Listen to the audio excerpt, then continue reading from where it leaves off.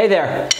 If you're anything like me, you may want to practice on your V-drums using YouTube, playing along to a track you like, and maybe having the sheet music displayed on your screen. In that case, you will want to look out for a nice phone holder.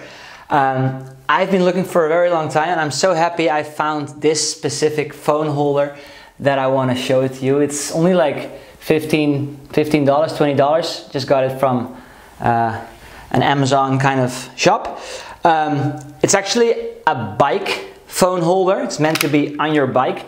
But the good thing about this, it's got like a hook, which makes it pretty wide. And therefore it's wide enough to put on the rack of a Roland V-drum. So it works really easily. Just use a screw to tighten it. So I put it around here. I tighten the screw, and then I click in my phone like that.